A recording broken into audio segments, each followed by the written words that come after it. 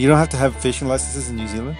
No, you can just grab a rod, do whatever you want, and go fishing, yeah. It seems like everything you do is basically DIY or solo. Summer is coming up, and I've got one thing on my mind, and that is a marlin. It was like the most delectable bite of fish I've ever had. It was just incredible. Like, you could still taste the sea. But it has been the most rewarding thing I have ever done in my life.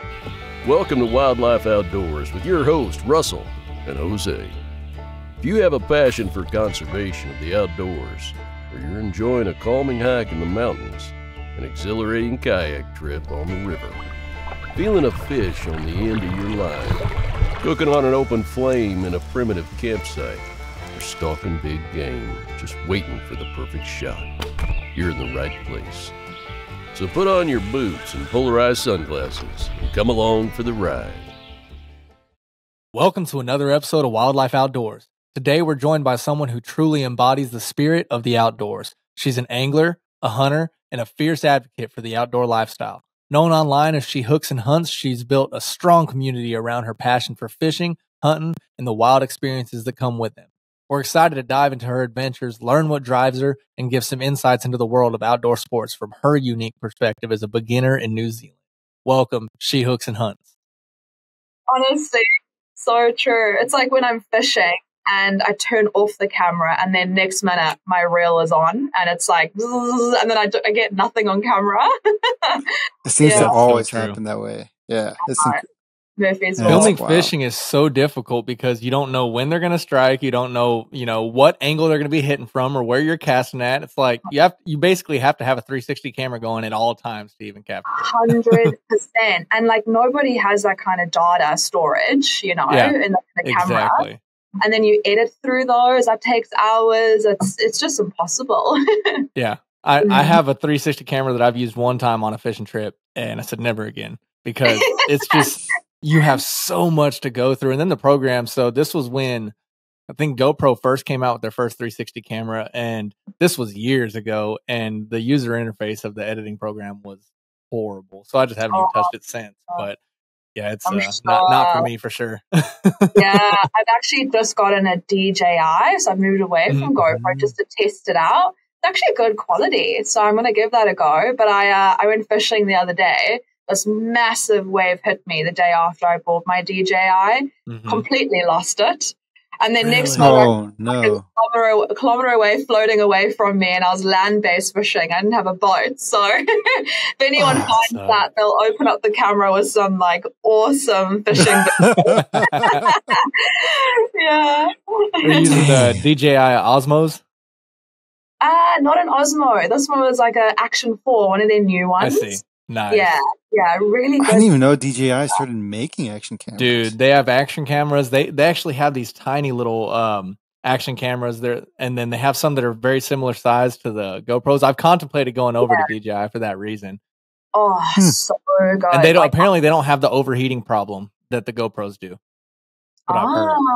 Because GoPros seem to overheat all the time. I filmed a video in Oklahoma that I'm actually I just released it 30 minutes ago. And and my GoPro died so I went fishing and camping the first night and then fished the second day and then went home after that. And on the first night it died. No, it overheated while I was out trout fishing and didn't get footage of me catching the fish that I wanted to do the catch and cook with. Luckily I was able to set up my phone and kind of get a little footage and make way. And then the second day it died and I caught my first smallmouth buffalo. And I didn't even have it on camera. So same thing. I set up my phone on my backpack and just tried to makeshift with it. But yeah, it was those DJIs or the GoPros seem to overheat all the time. So I've heard DJI doesn't have that problem. Interesting. I haven't used it enough, so I will be letting you know. If it does. I would appreciate that. Yeah, I'm definitely thinking about changing over. And their drones are amazing too. So to have it all on the same platform would be awesome. Yeah, exactly. And I use their app as well to edit some of their videos. My videos, incredible app. I'm actually very happy with it. Yeah, okay. Yeah. But I used my iPhone the other day because I have never caught a land-based fish up until that point, a few weekends ago. Really? And it's embarrassing. It's been my, what is it called? My nemesis? Is that the word? I honestly have gone land-based fishing and I always go solo, But the one time I went with someone, he just taught me how to properly rig up a line. land-based snapper, and we were stray lining. And my phone completely overheated, shut off, lost all the data, and no. I caught my first land-based snapper, and I was going to show everyone because it's such an amazing accomplishment, at least for me. Lost all the data. Yeah. Yeah, that's rough. I know. It definitely is. So you mentioned earlier that you're from South Africa, but you live in New Zealand. Yeah. How long have you been in New Zealand for? So I moved here 7 years ago, and it's a completely different world. Like I was telling Joe just before the start of recording that, South Africa, you're open to safarying and 4x4ing, and like everything is just danger. You've got lions walking next to your tent, especially Botswana. It's where we went camping all the time in the wild. Like it's so cool.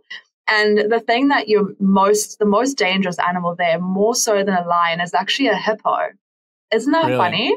Yeah, because they run so fast. So just crazy stories. And then New Zealand is just the safe environment. Nothing can kill you. Nothing's poisonous apart from one spider.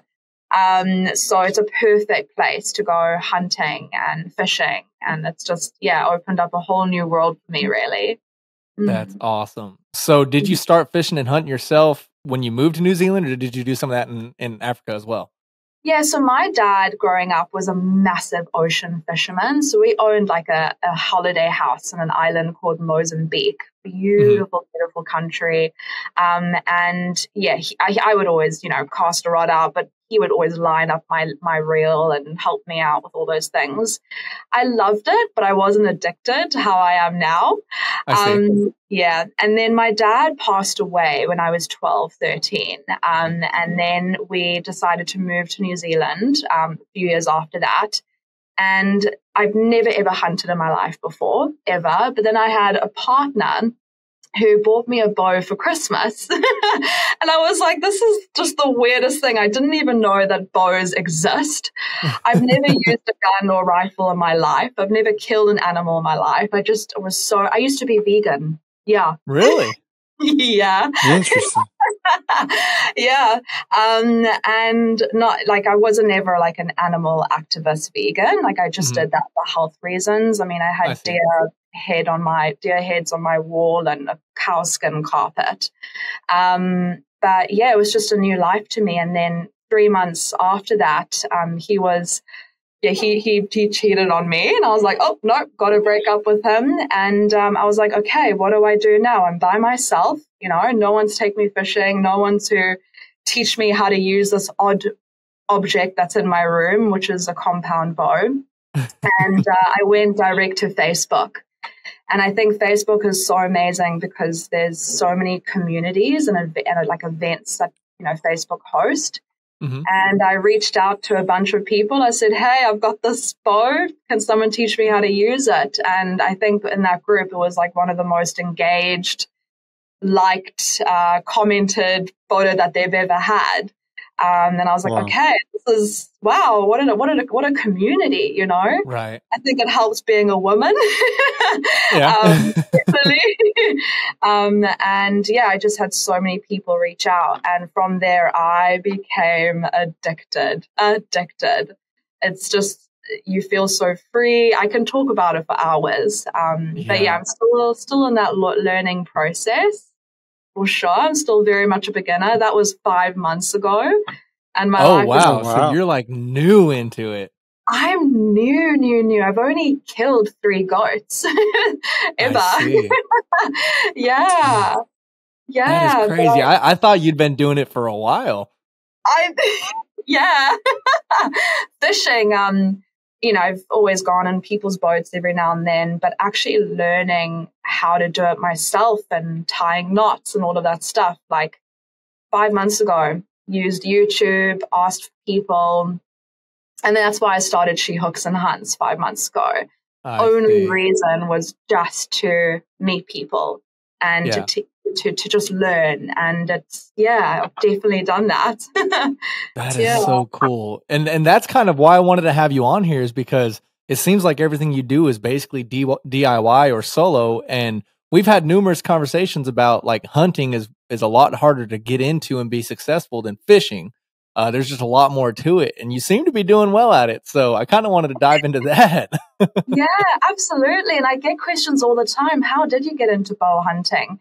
Obviously, getting a gun license is quite difficult, and I'm in that process now at the moment. But there's something quite special about bow hunting is that you don't need a license in New Zealand. Is it the same for America?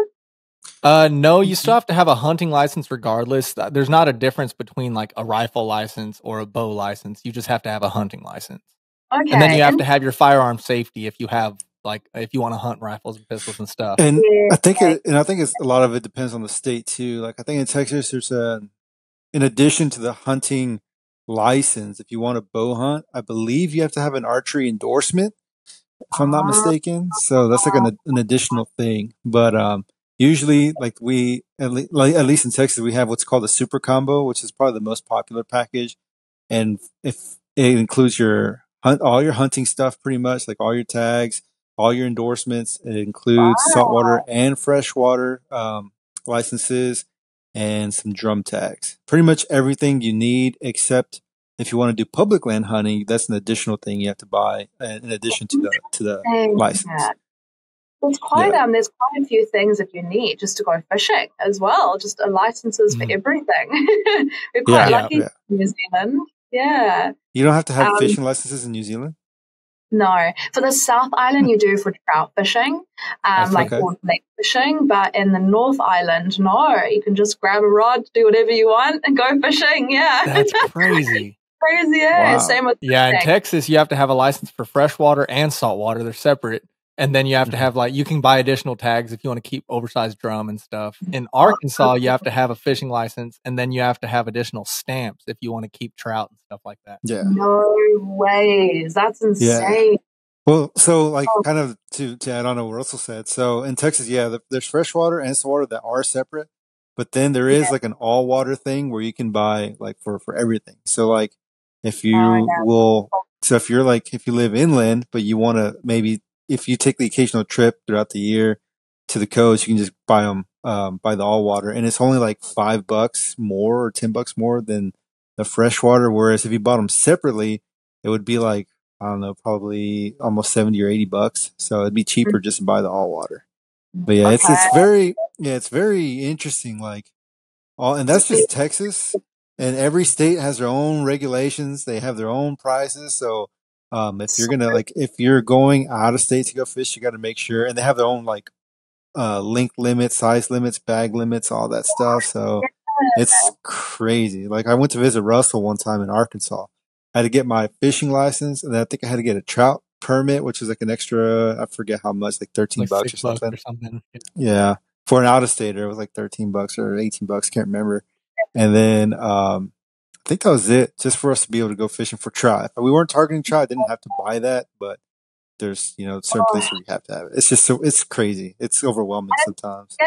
Yeah, because if I had to travel there, I just wouldn't know those things. I just probably would have fished anyway, not thinking. But good to know, because I definitely, I've always had America on my mind.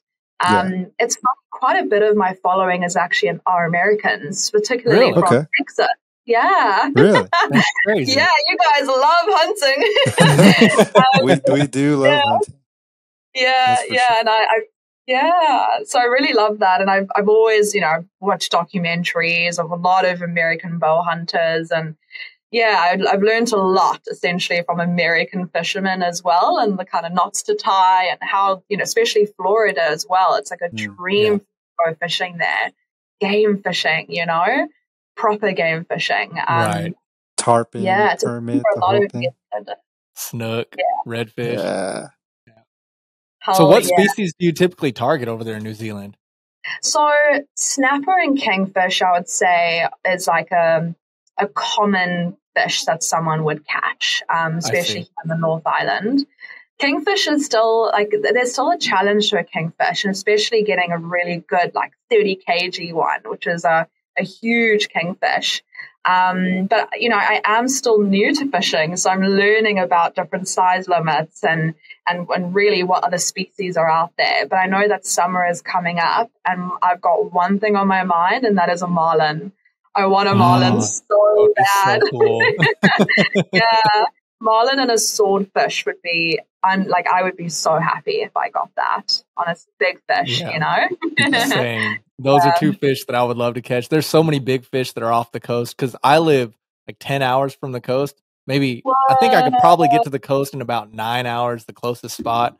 But Florida is definitely the pinnacle for saltwater fishing in the U.S. If you're going for big game fish, marlin and stuff like that. And I'll make it happen someday for sure. Yeah, definitely. There's a few game boats out there that have done so well. Bluefin tuna fishing is also massive. Only recently in New Zealand. Really? So they've always traveled up the coast, but I think an influencer about 5 years ago actually just told people about them. They were like, guys, we've got big bluefin tuna swimming up the coast of New Zealand. This is like one of the most expensive fish you can buy, one of the most tastiest fish. Why are we not fishing for them? And it just blew up within 5 years. Now it's like the biggest thing ever during about 3-4 months of the season. Yeah. Wow. Yeah. Dang, so I caught it. Wild. Yeah. I think it was one of my biggest fish I've ever caught, which was like around about an 80 to 85 kg bluefin. That's a good. That's the one you have pinned on your Instagram? Yeah. That thing is massive. Yeah. How long did it take you to get that in? About 45 minutes. Jeez. Yeah. That's yeah. insane. It was so much fun, and I've smoked it. I've made poke bowls. Like I've given the fish away. Yeah, so yeah. good. They're so good, eh? Jose's caught tuna, but it was yellowfin, wasn't it? Man, yes, I think so. But it was years ago, and it was the one and only time I ever went. But it was really cool. When we got back to the dock, the captain, he started filleting all the fish, and he's like, "Dude, you ever had fish straight?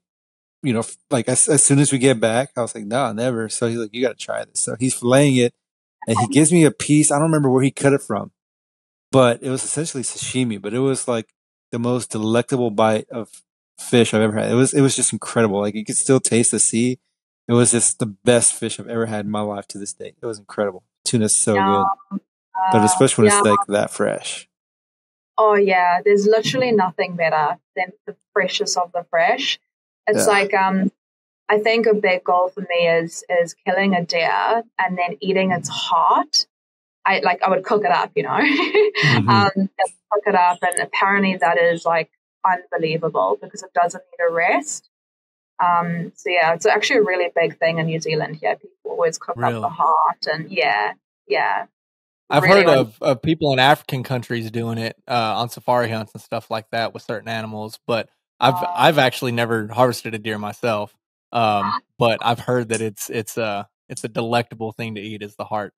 Yeah, really meaty. I've eaten a bluefin tuna heart, which is actually not that bad. Interesting. Really? You have to. If your first bluefin tuna you catch, it's like a rite of passage. I missed out because the dude just threw in the water. We never had a chance. No way. It's such a mad experience because you get this massive fish on the boat. Obviously, you kill it, you let it bleed out because you have to with those fish. And then you cut its heart out and it's still beating, like while you're looking at this fish in front of you, and you have to eat it. You have to rip into it. And that's insane. Yeah, it's a crazy experience. And it actually didn't taste that bad. It was pretty good, actually. Really? That sounds pretty intense. I've only eaten 2 hearts before. One was of a snake and one was of a rabbit. That is so cool. It's weird because it's just like a piece of meat. Like I expected something different, but it's essentially just like a piece of meat. And I ate both of those raw. I didn't cook them or anything, but yeah, it's different than what I expected, but it's not bad. But then again, I mean, the hearts of those are tiny. So I'm sure a bluefin heart or a deer heart would be far different. Yeah. How did a snake heart taste like? Didn't really have much of a taste. It's almost like you taste the blood more than you taste the actual meat. I mean, it's like the size of your pinky nail, and you just feel the texture really, and it doesn't really have much flavor. Okay. Yeah, I mean, I'm sure if you were to like season it or cook it on an open flame or something and give it a little bit more to it, but it's just almost, I mean, I don't really know how to describe it. Maybe an unseasoned steak. I really don't know. It Yeah, doesn't that really have makes sense. much of a taste. Yeah. I mean, there's got to be a reason why like wolves and animals always eat the organs first, and it's always the alpha male of the pack that gets to the organs, and then the rest of the pack eats the meat. Yeah. I'm always trying to eat the organs first. Like it really is the most nutrient packed of the animal. For sure. I know that a lot of animals, predatory animals in specific, will eat, I think it's like the kidneys or the liver because it's the most protein and the most carbs in the smaller package. So I think in the case of wolves, because they're pretty active animals, they want to have, get more from it with less weight weighing them down. And so I think that's why the alpha gets it. True. Actually, liver's not bad. I've eaten chicken livers. Yeah, I've had chicken liver. Yep. Yeah. Cook it up in peri peri. That's a very South African dish. Really? What's peri peri? Peri peri. Oh my gosh, I'm about to change your lives. So peri peri is it's a very traditional Portuguese style chili sauce. And some of it can be quite creamy. Do you guys have Nando's in US? I don't believe so. I've never heard of that. What is that? It's just a restaurant, and they're like known for their peri peri. I kid you not, go research peri peri after this. Make up a recipe. You will thank me later. It's so good. PERI, and then double that to peri peri. Okay. Yeah, it's good. It's really good. Yeah. All right. Yeah, I already found a couple recipes, and that is definitely going to be happening soon. I love making different kinds of like ethnic foods and different curries and stuff like that. And that's actually one of my favorite things when it comes to food is just trying things from different countries. Last time we were in Houston, didn't we go to it was like a Jamaican restaurant or something like that, Jose, wasn't it? Yeah, we had some, I think, jerk chicken. I think it was. Yeah. And so I'm always trying to try different cuisines from different countries. So that's definitely on the list. Oh yeah, and jerk chicken is that's mean. Like it's in New Zealand saying we say mean as in that's good. So a bit of the slang will come through. But I was in Jamaica actually once, and it was the first time I ever had jerk chicken, and I said this is honestly the most incredible sauce. So I use that all the time actually in my cooking. Really? Yeah. Yeah, I love jerk chicken. I've only tried to make it once, and I don't think it came out nearly as authentic as I thought it did. I mean, I thought it tasted amazing until we went to that place in Houston, and that place was people incredible. that were there working, you could tell that they were actually from Jamaica, and that food tasted way different than what I made, but it was so good. It always does, eh? Always does. Exactly. Yeah. In that same vein, you mentioned earlier that you really like goat curry. So is that how, I guess what would be is that like a good way to prepare goat? Because I've only had goat a few times in my life and I did not enjoy any of them at all. Yeah. It was just, it was not good to me personally, but. It's funny, goat is such an underrated dish, I think, and such an underrated meat, I mean. So it's funny because goat steak is you just don't do that. That is just a bit weird with goat, I find. And as a new bow hunter, targeting deer was quite difficult because they get spooked very easily. I'm sure you know. So goat is a lot easier animal to target. And I'm the kind of person that I hunt to eat. I don't hunt just to kill. And I knew that I just had to use this meat somehow. And I came across a lot of slow cooked meal options. And I find that goat definitely, especially when you slow cook it, it's more like a meatier style lamb. Lamb is quite fatty, where goat's a lot more leaner and meatier. So when you mix spices and, you make an Indian curry with that, oh my gosh, it really is, it's yum. It's so good. Yeah, definitely have to try that. Yeah, I even once got a little bit more courage. Instead of doing slow cook, I actually slow roasted a goat leg, which sounds so gross to some people.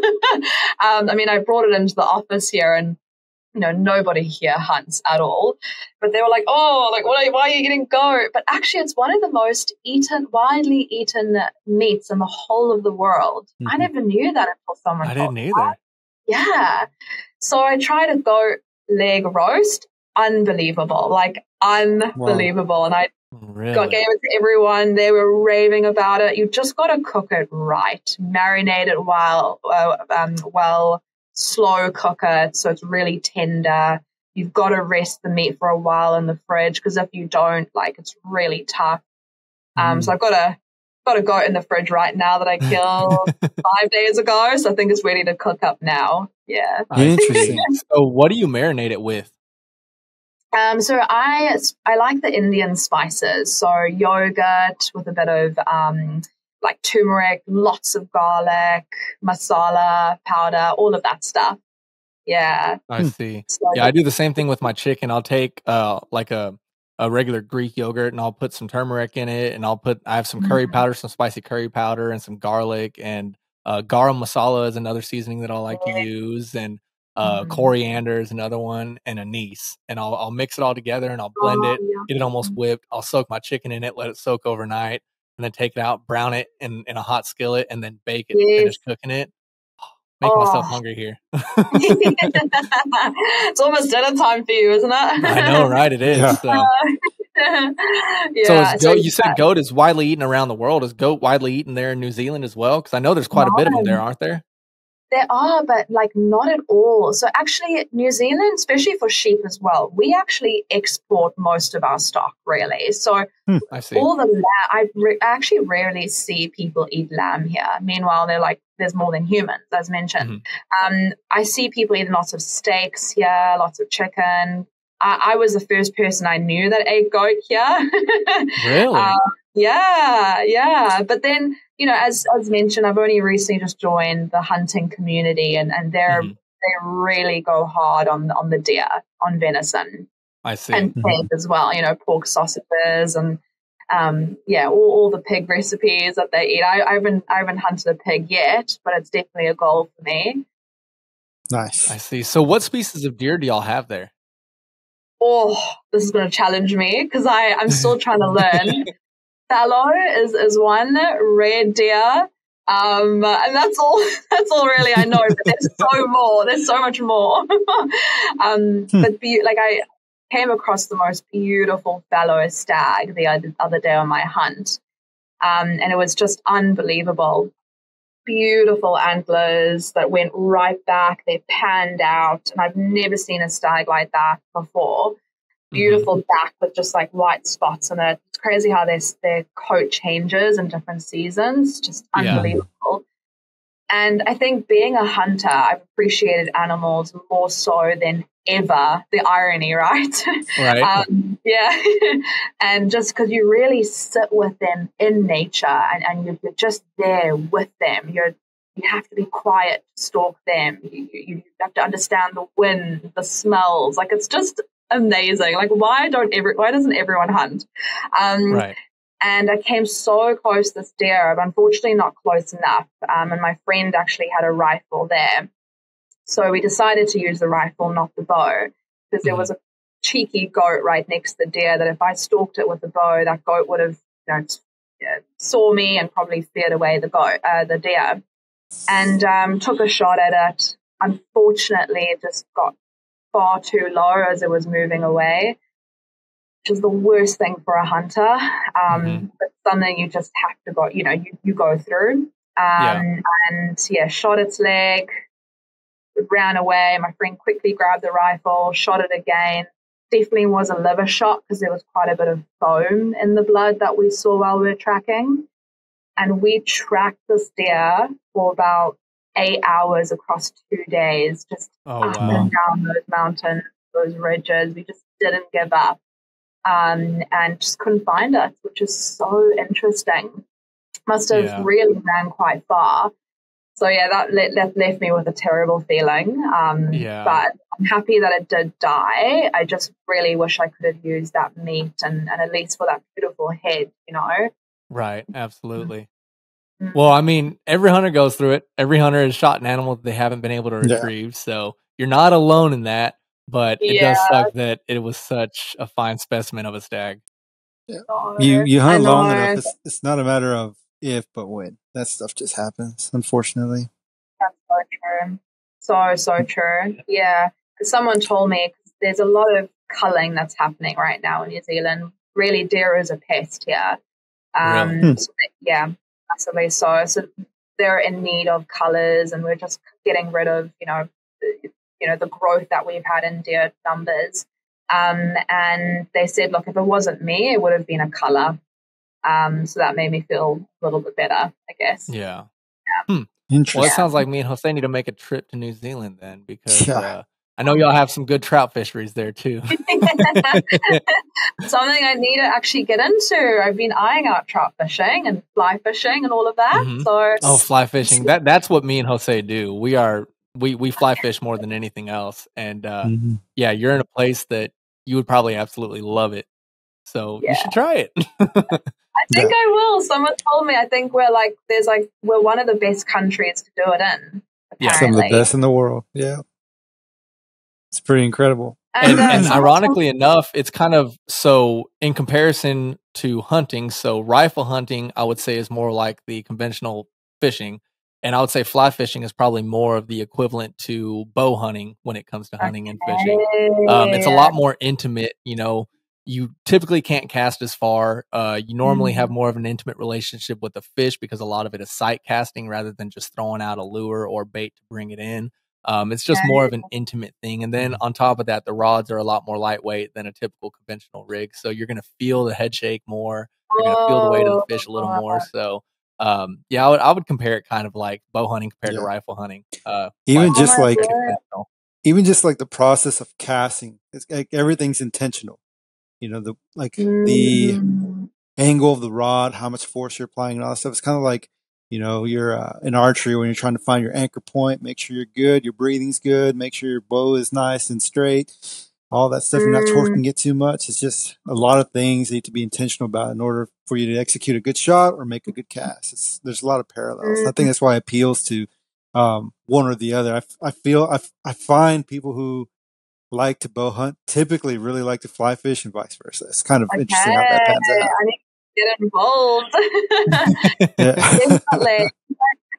I think it does look very attractive because it sounds very technical. And very challenging. Apparently you need to use different flies because of the different seasons and when the bugs are come into play. I've heard that from someone. Yeah. You can make your own flies. It seems like a beautiful, intimate sport. It is for sure. How do I get started? Oh, that's a loaded question. I don't know what y'all have in terms of stores or fly shops or anything there. But a lot of local fly shops, if y'all have any there, will typically have a setup that you can buy. It'll normally be a lower end rod, reel, and fly line combo. And if you go in there, a lot of the fly shops will let you cast them. A lot of them offer casting lessons to kind of get you started. And I mean, being from the US and not knowing anything about New Zealand in terms of flies, I couldn't really point you in a direction.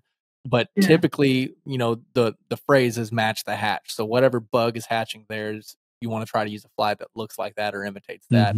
Or there's also streamers, which are like little, they imitate little fish, or there's craw patterns, which would imitate a crawfish. So it really depends on regionally what flies you would use. But I would recommend just going to a local fly shop if there's any there, and they can definitely point you in the right direction. Okay, amazing. I will. And YouTube too. Like there's a Mad River Outfitters. They have a bunch of videos on like how to cast and different types of casts and things like that. Like I'm all self-taught. I didn't go. I should have gone to a fly shop. I probably picked up some bad habits along the way, but I'm all self-taught. And YouTube was my best friend, and just practicing, just kind of like you'd practice with your bow. And honestly, Facebook's a really good resource too. Like I've met a bunch of really good people on Facebook.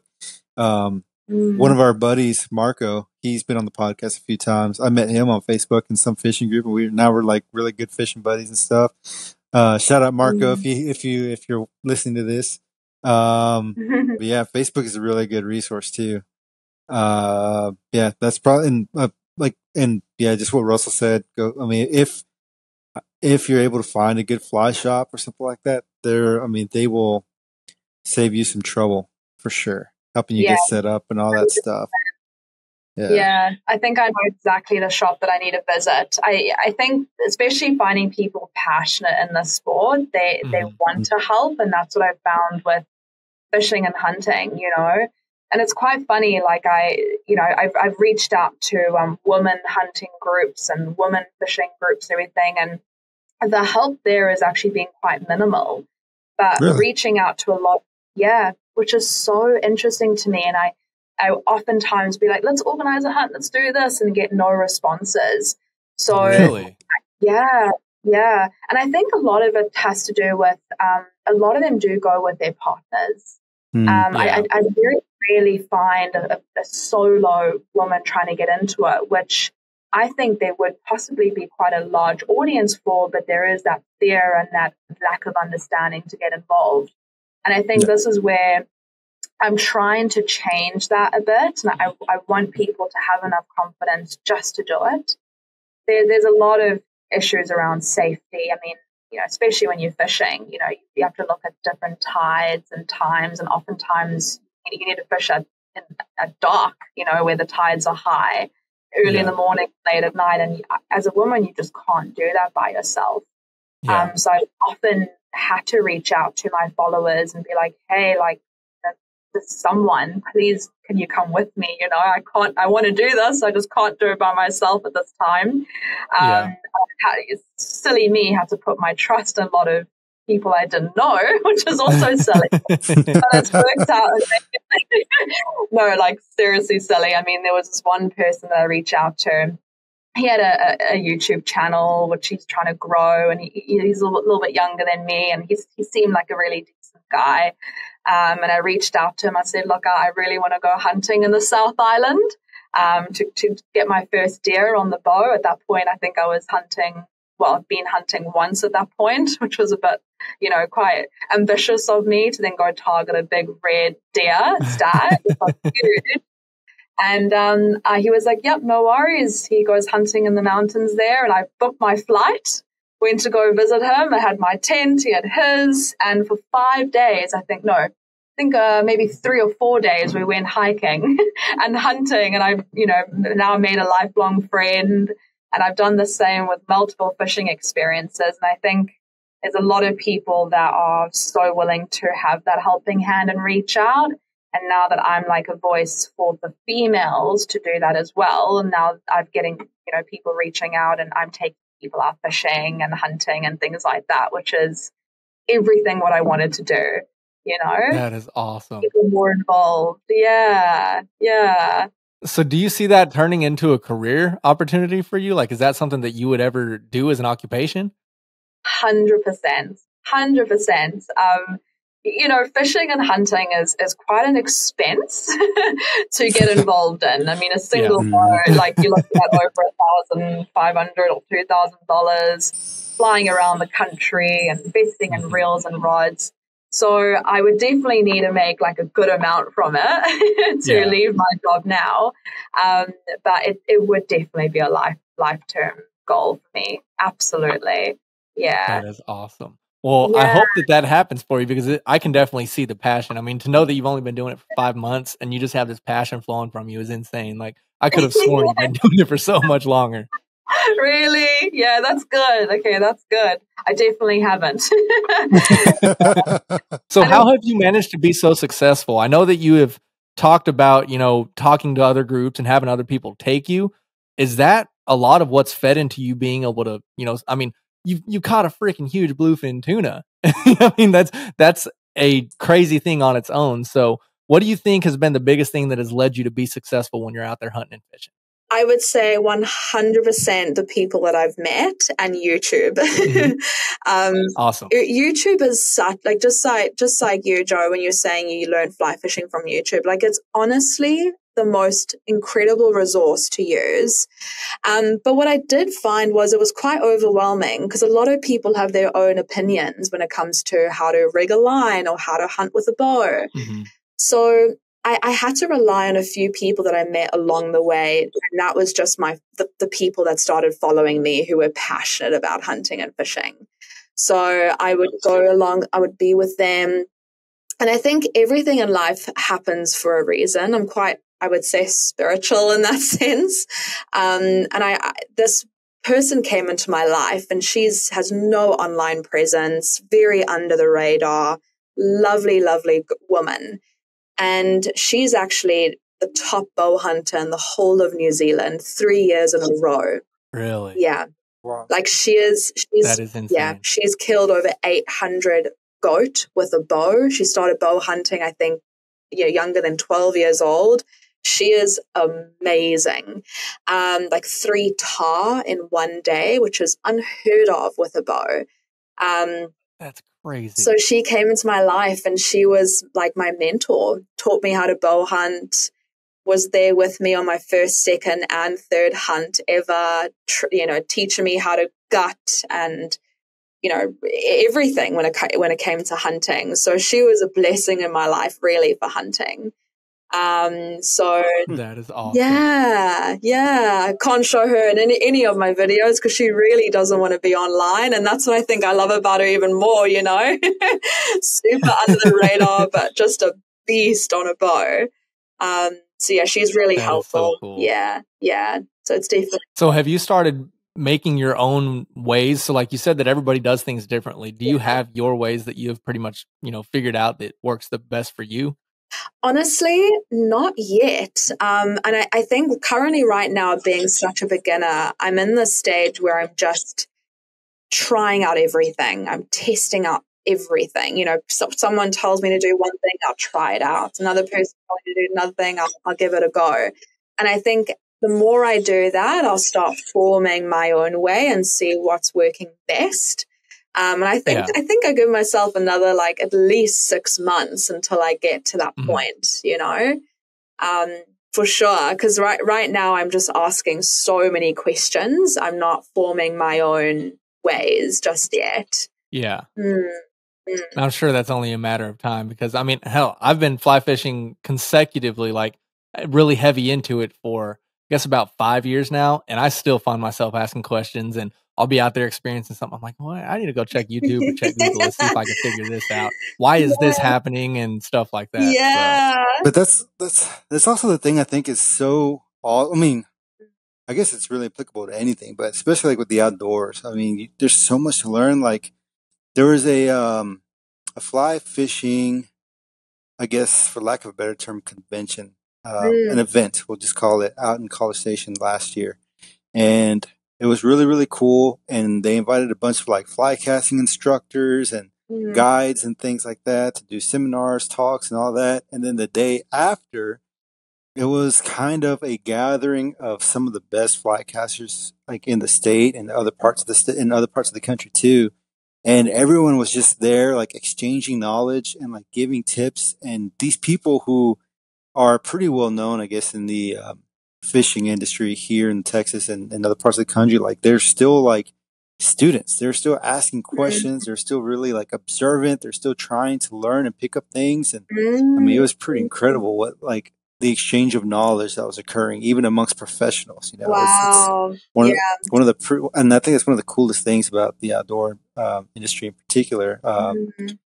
At least in the groups that I've been fortunate enough to I guess be involved in, everyone's very receptive, everyone's very welcoming, and everyone's willing to learn, willing to teach if people are willing to learn. I think that's what's really, really cool about this whole thing. 100%. I feel like people share everything, but their secret spots on where the good fish are. That is fair. Yeah. It's definitely understandable. They want to save the resource for themselves. Exactly. Yeah. If I can get my hands on some of those people's fish finders where they log in all the, I would be the happiest girl. But I guess, I've learned now, I've been quite fortunate enough as well that some people have taken me to their very special spots, which, have taken them years to find. And it does take years. I think that's also the beauty of fishing and hunting, it just brings you back to the traditional olden day life where, you know, nowadays everything is about quick validation or just getting quick hits of dopamine, where fishing and hunting is not like that. It is patience. It has tested me. I have cried multiple times on hunts, multiple times on my fishes, you know, which people often walk past while I'm fishing on a rock and see me just absolutely so frustrated because nothing's working out. And it's taught me a lot. It definitely hasn't been easy. Like, I'll put it very bluntly, it's been very, very, very difficult learning by myself. And I think that's why a lot of people don't do it.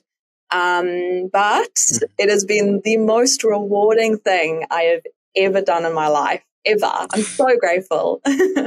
Yeah. So if you don't mind me asking, in your opinion, what do you think the most challenging part about learning this on your own has been?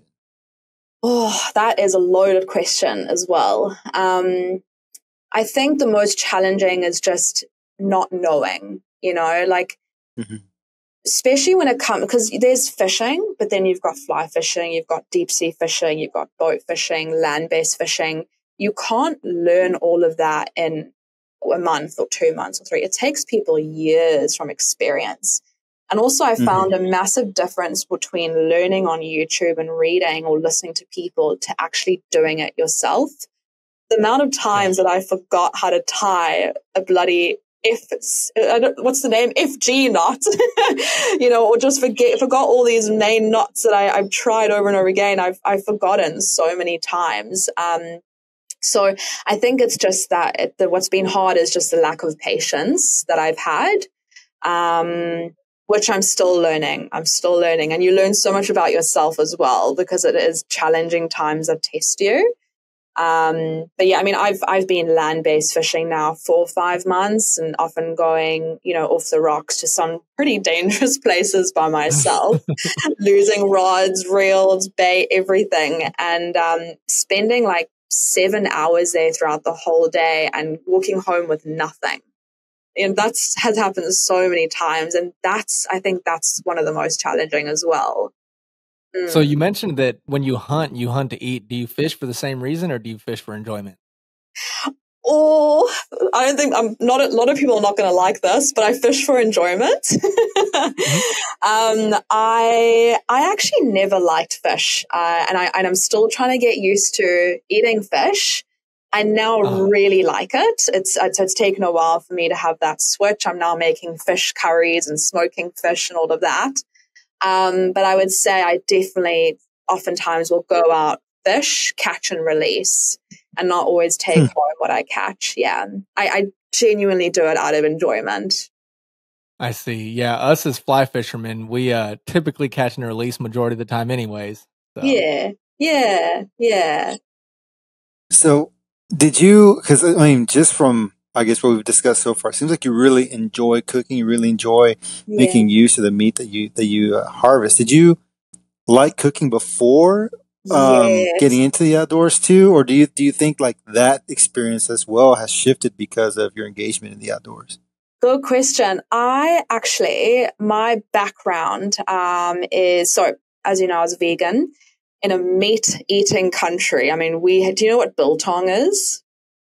It's like jerky. No, I do not. It's like jerky, but it's a South African style jerky. I would have jerky for breakfast, lunch, dinner, steaks for snacks. Like I was a meat-eating fanatic. And I came across one YouTube video, I think when I was like 16 or something. And it was when vegan was becoming the thing, and it's the healthy thing to do. So I became vegan overnight. And I was like, and I stayed vegan for 3 years. And I was, oh my gosh, how do I learn how to cook? I don't know how to eat vegetables, like, and make them nice and yum. So that was my journey of learning how to cook. And then I went on to writing my own recipe book for plant-based food. And then I became very sick. I was traveling Asia vegan as well, and just not getting enough protein. My hair was falling out. I had like cystic acne. My hormones were messed up. And from 3 years, and after 3 years, all of a sudden, I just had this intense craving for like a bloody raw steak. And I was like to myself, okay, it's time. It's time. I need this. And I flew back to South Africa, had a steak, and I was the first time I felt human after 3 years. Wow. Yeah. That is crazy. Crazy, hey. And even my hairdresser said, oh my gosh, you've got so much new hair growing. Like, what have you done? And I was like, oh, I'm no longer vegan. Yeah, so I think a lot of that cooking has come from that experience. And now I'm thinking even doing a recipe for catch and cook, and teach people what to do with with when you kill a goat. How do you kill that, and how to do a roast goat leg, or a stunning, I don't know, kingfish curry. So it does get quite a bit of engagement, and I see people don't really know what to do when they catch a fish and how to cook it. So there's definitely an audience for that. Yeah. Oh, absolutely. Yeah. That's something that me and Jose have talked about in the past, because him and I both enjoy cooking and we both enjoy fishing and hunting. So we've contemplated like creating this. We've thought about creating a cookbook where basically regionally, wherever you're at, you can try to forage as well as hunt. And so we want to use everything that you can find there. That way you can field dress it and cook it with what's around you. So that's kind of an idea that him and I have that we haven't even started yet, but that's something that we think there's an audience for as well. That is so cool. So cool. Because you can't really find that online, like especially where you are. And so there's I'm sure there'll be a market for that for sure. Definitely. Yeah, can you do one for New Zealand? But it's hard because you'll have to, right? Yeah, exactly. You'll have to find an area to do. Like, you can't make one cookbook with all these different areas, because then it's not really going to make sense. And not everybody's going to buy something. But yeah, that's one thing we'd have to try to figure out how to do it in a region. But then we'd have to go and actually research. Like, we'd have to find out what's there and get boots on the ground and actually go hunt there. And so, 100%. That's more of a reason for us to use it as a write-off. But exactly, true. You can do like a whole documentary series of you creating this book, and you actually go out and hunt, and do it a whole video thing as well, series out of that. That's something I would totally watch, because I love cooking. I want to see what you guys do, especially local per area. Brilliant idea. Exactly. Brilliant. So there's something that you actually might enjoy. Have you ever heard of the company Huckberry or the person Brad Leone? Huckberry rings. No, I've never. No. Okay, so I'll send you some links whenever we get off here. And there's a series called Making It by Brad Leone on his YouTube channel. And he does that essentially. He'll make a video of going somewhere, whether it be to, I think, Illinois pheasant hunting, or going out to Chesapeake Bay and catching crabs. But he'll go to these areas and he'll harvest whatever animal is there and forage from whatever's there and make a meal there. And he's just so energetic, and he's just very entertaining to watch as it is. Yeah. But he goes and he makes these meals in these locations using what's found there. And so I think you'd really get a kick out of that. I'll send you some links whenever we get Please off. Do. So he has a YouTube thing? Yes, he has a YouTube, and he's pretty active on Instagram as well. Oh, God, send them through, please. I will for sure. Yeah. And there's another one. Have you heard of Yeti coolers? Yes, I have. Okay. So they have a YouTube channel. They got some actually really, really sick videos, but there was a series called My Hungry Life, and there's a chef. His name is Eduardo Garcia. He kind of like similar concept to what Russell was discussing with the other guy. He goes, it's like a little mini series. He goes to different places. He hunts and he fishes, and then he also forages, and he kind of tries to get involved with the locals and things, and just creates like these really amazing meals. And it's got a really cool story being told too. It's an easy watch, because they're like, I don't know, like 5 to 10 minute long videos. So you can knock them out pretty quick, but those videos are really, really cool too. I really enjoy those. 100% watch that. Because do they go back into their kitchen and cook it, or is it like in nature, they'll make a fire or do it all there outside? So for the My Hungry Life ones, he does it, kind of what he has available to him, really. So in one episode, they did have like a grill and some things, so they did it there. I think there was another one where they did it kind of in the backcountry. And I can't remember if he used like a little camp stove, or I think he actually just did it over an open flame on that one. But yeah, so it just kind of varies too with his. I don't know about That is so cool. Yeah, it's pretty neat. Yeah, with Brad Leone, he does a little bit of a mixture of both. Like the one he did in Chesapeake Bay with the crabs, he was on the dock making the crabs. Oh, wow. He actually made some soft shell crab sandwiches, which looked phenomenal. I've never had one, but they eat like the whole crab. It looks so good. Yum. But some of them he takes back to the kitchen as well and has a whole setup. It's almost like a cooking show setup where you have the camera above and whatnot. So. There's something about cooking shows that you can just watch for hours. Like I just always play those shows in the background, and then you get hungry. But I just recently bought a 4x4, which is really exciting because that's the lifestyle I want to live. I want to chuck the rods in the back, take my 4x4, drive on the beach, and I want to cook my dinner on an open flame with the fish that I just caught. Like that is the life I envision. And then go 4x4ing on the sand dunes and just have fun, you know? I've got a rooftop tent as well. So you just chuck that open, spend the night there, watch the sunrise. Isn't that just life, right? So much better than... That sounds like the life to live, absolutely. Yeah. And in New Zealand, you absolutely can do that because it's so safe. There's no animal that's going to be roaming around trying to kill you like South Africa. There's no grizzly bears where you guys are. But a grizzly bear would actually be so cool to get on a bow. I mean, that fur and that skin would be incredible. And the meat apparently is not too bad. Yeah, I'm actually going on my first bear hunt in 3 weeks. I think 3.5 weeks. It's for black bear. I've never been on a bear hunt of any sort, but I'm excited for that. But I don't know if I would have like the skill to hunt a grizzly bear with the bow. Really? I feel like that is insane. Yeah, I mean, I maybe it's just all the stories and videos that I've seen of things that could go wrong, but that's grizzly bears are just far more aggressive than that of a black bear. I've heard. I know some black bears are pretty large, aren't they? Like they're pretty huge. They're about half the size to even the quarter of the size of some of the brown bears out there. They're pretty small. Okay. Yeah, but small relative to a black bear. They can still get pretty big. I think in South Carolina or North Carolina, I think the state record was like somewhere around 800 pounds or something like that. Oh wow! What? 700 pounds. It was a big bear. So they do get big in some parts, but they are going to be smaller than the grizzly bears and brown bears. Insane. For sure, 100%. Here in Arkansas, I think their average like 300 pounds is a good sized bear here in Arkansas. So that's still pretty small compared to like 1,200 pound grizzly bears up in Alaska. So I know actually a few bow hunters that travel to Alaska every year to target them, and like I think are they snow leopards or something? I don't know, some pretty cool stuff. And I mean they've killed like really big ones. And I just don't know how how would you carry it back? You kind of need like a helicopter or something to lift it up and put it somewhere. Like, how do it's crazy. Huge, those sides, and so dangerous. I've seen so many movies and like documentaries on bear kills and oh my gosh. But love a challenge, so I'll work my way up. That would definitely be a challenge.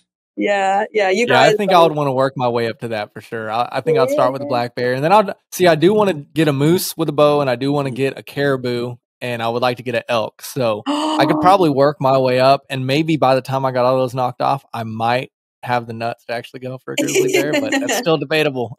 What is a caribou? Reindeer. So it's reindeer is like a domesticated caribou, but it has similar antlers to like a fallow deer, kind of almost. Wow, okay. But yeah, they're a very just pretty beige, gray, and white deer-like animal. Oh man, okay, but quite large.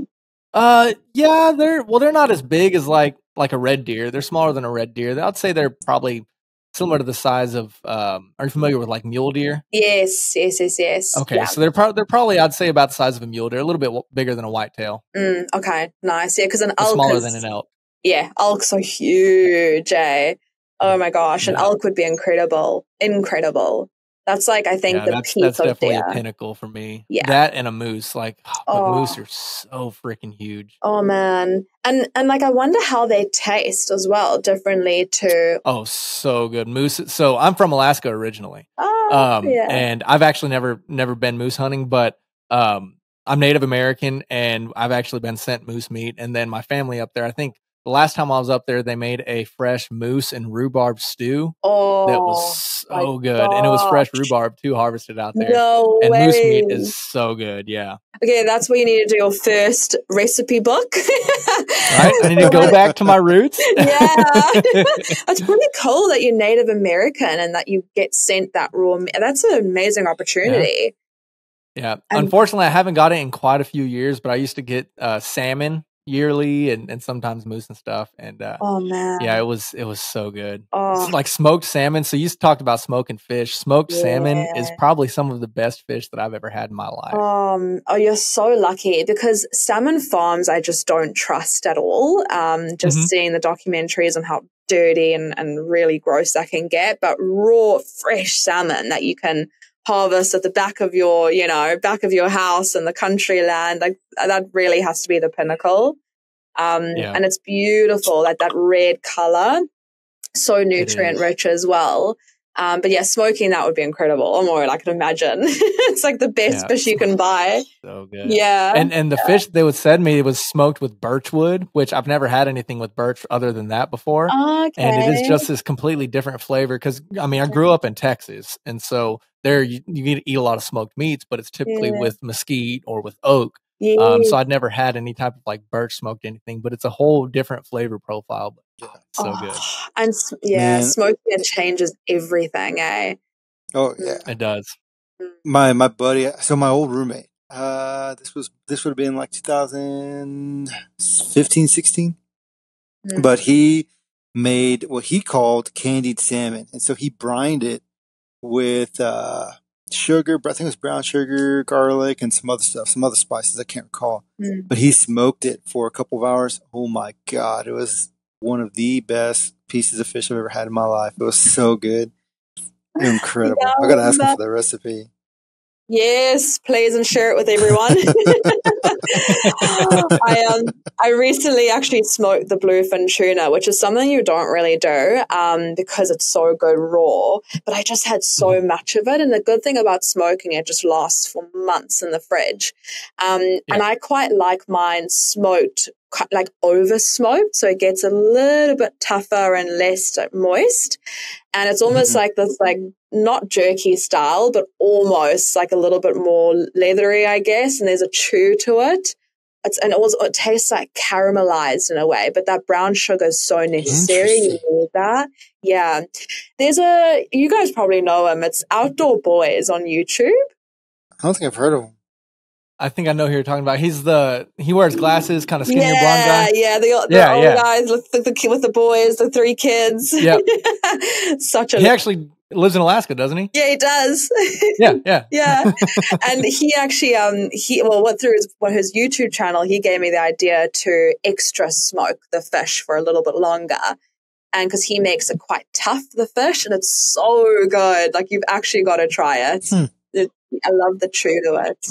Yeah. That sounds good. Yeah. So it's actually like his videos is a prime example of how I learned as well, just to have the guts, and like, you can do it by yourself. Doesn't matter if anyone really. He doesn't look like a typical, he's an accountant type thing, or lawyer or something. Yeah. And it's really is for everyone. You don't have to grow up fishing or grow up hunting or grow up in the nature. Anyone can do it. You just have to learn. So like things like that gave me a bit of confidence just to do it. Yeah, he does amazing videos. Yeah, I love his videos, and he does some crazy stuff. Like, he's out there kayaking on between icebergs and a glacier to get to a certain spot, and he'll go out there and camp for 3 days, like in the middle of absolutely nowhere, kayaking 20 miles to get there. It's nuts. It's freezing outside, and so crazy. I don't know how you guys can manage. I mean, Texas is of course so different in temperature. I don't know how you can manage living in such cold climates. Oof, it's terrible. Last time I was there in the wintertime, it got to negative 68 degrees Fahrenheit.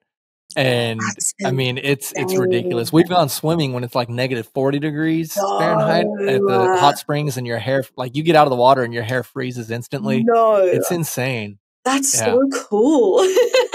It's an awesome experience, but I don't know if I could ever live there again. I mean, I live in Arkansas now, but the day that we moved away from Alaska, we moved from Alaska to Arizona, which it was 101 degree difference the day that we moved, because it was like negative 40 in Alaska and positive 70 in Arizona. And that was like in the wintertime, you know, so Arizona gets much hotter than that. Yeah. I'm the kind of person that loves the extra heat. Like I used to live in Abu Dhabi. Everyone says that. Do you know where Abu Dhabi is? Like next to Dubai. Yeah. I mean, temperatures there would get to, we use Celsius, so it would get up to like 50 degrees above Celsius. Don't know how much that is in Fahrenheit, but really hot. So I'm used to those kind of temperatures. Whereas New Zealand, like a 20 degrees winter is so cold for me, which New Zealanders think it's actually really warm. But yeah, climatizing takes quite a long time, especially when you're camping in those climates in the snow. Yeah, absolutely. Yeah. So I looked it up. 50 degrees Celsius is 122 degrees Fahrenheit. That is insane. Not for me. Is it pretty dry there in Abu Dhabi? Yeah. But we would go camping in the deserts, you know. Yeah, I mean, so dry heat's a little different. Arizona's, you know, we would see 115, 120 with no humidity, which is far different than that of humidity, but at the same time, it dries out your skin and dries out. I'm not a desert person. I love the mountains too much. Yeah, it's a different life. Hey, I mean, my first animal I ever rode was a camel. Really? Yeah, I was young and living in Abu Dhabi. We would go camping in the sand dunes and deserts, and there would always be beautiful oceans right next to the desert with the most amazing fishing as well. And people there, obviously it's quite traditional for the cultures there to fast and do really long fasting. And people would like also water fast. And during 50 degrees Celsius heat, a lot of people would actually die. Like, all because they're just fasting for their religion and everything. So it's quite a very, very intense country with very intense climates. But I've been eyeing out Australia, I'm not going to lie, and it's looking very warm and lovely right now. So everything can kill you there. Literally. Very much so. But the species there are so different when it comes to fishing, and I would love to get a kangaroo on a bow too. That would be awesome. I actually recently tried kangaroo jerky, and it is so good. Really? I've heard. Yeah. Why do you guys have kangaroo up there? Is it just imported? We don't. It's imported meat. Nice. But yeah, it's. I actually talked about it recently on a podcast, and Jose said he'd tried it before. And there's a beef jerky shop here downtown in the town that I live in. And every time I've gone in there, I've seen that they carry kangaroo jerky, but they've never had it. And so we were down there last week, and I walked in. I said, "They have it." So I bought it, and it is really good. And along with it, I bought a ostrich meat stick that was actually surprisingly good. I've never had ostrich before, and it's pretty good. How good is ostrich? Ostrich is a very commonly eaten bird in South Africa. Really? Yeah, ostrich jerky. We just eat it all the time. So good. Yeah, it's good, eh? It is, and I would have never guessed that it was a bird. It doesn't taste birdy. I know. Like, it tastes like a dark red meat. Yeah, because it is a dark red, if I'm remembering. It's dark. Whereas crocodile is actually very chicken tasting like. I've never had crocodile, but I've had alligator, and I would assume it would be very similar. I think so. Yeah. So good. Actually, one of my favorite meats. Oh, really? Yeah, alligator tail fried with a nice spicy marinara sauce. Interesting. Or cocktail sauce. So good. And what, do you just remove the scales? Like, aren't they quite tough? I've actually never harvested one myself, but in Cajun cuisine they eat a lot of alligator, and so Cajun food is one of my favorite things to eat. And so I've had alligator recreationally, or out at a restaurant. I've never had it myself. That is a goal of mine, is to actually harvest one and eat it that way. But I've only had it out at restaurants. See, that would be pretty cool. I mean, I don't know. I don't think a bow might be strong enough. Well, I guess it's dependent on poundage. Most people that kill them have to use.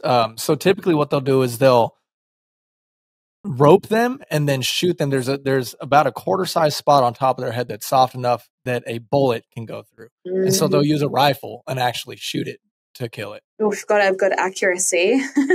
Yeah, it's that small. You might be able to use an arrow to like anchor it, like reel it in, and then use the gun. Or I think there's something called a boomstick or a bang stick, which is essentially like it's like a rifle or handgun cartridge screwed into the tip, and then you just kind of push down, and that when you push down, it hits the primer and that sets it off. But people use that to dispatch them too. So I want to say I've seen where people will use like crossbows or compounds, whatever, kind of like bow fishing. They use something like that, and it gets through the hide, and they kind of reel in the alligator to where you can then dispatch it. I could be wrong, but I feel like that's a thing. I don't know. That would be really hard to reel in, I can imagine, with a bow. Oh, yeah. I've actually felt the weight of an alligator on a fly rod before. Oh, I was down in South Louisiana, and it was probably about a 5.5 foot long alligator that bit a popper, and I felt it briefly. And it was a blast. It was an absolute blast. See, this is why one of my biggest target animals would be a shark. I would love to reel in a shark. Hey, in Florida, oh my gosh, you guys have got big shark there, eh? I want to catch a bull shark, a hammerhead shark, a mako shark, or a spinner shark. But I feel like a spinner shark would be so fun. Yeah. They're the ones with quite a long tail, hey? And they kind of... That's a thresher shark. Oh, thresher. Okay. Yes. Thresher sharks have a really long tail. Spinner sharks, they'll jump like 15 feet, 20 feet out of the water and just spin. Oh, it's insane to watch. So cool. Imagine that on a drone. Right? That would be cool. Yeah. And spinner sharks will actually hit like lures and stuff too. Oh, that's so interesting. There's a dude on YouTube, he was throwing a popper, and spinner sharks are actually going for his popper. It was insane. Oh man, that would be so cool. I think this summer I would definitely be targeting sharks because we're getting so many at the moment. It's almost like a pest. And really? Yeah, it's like really quite large sharks as well, just on the coast. My first time I ever went spearfishing. Here's a story for you. So I went with a commercial diver. He has been diving his whole life, okay, and every single day it's his job. Never bumped into a shark in his life. The one day, my first day I ever go spearfishing, I go with him, and he's like, Kyla, been doing this for years, and don't worry, you'll be fine.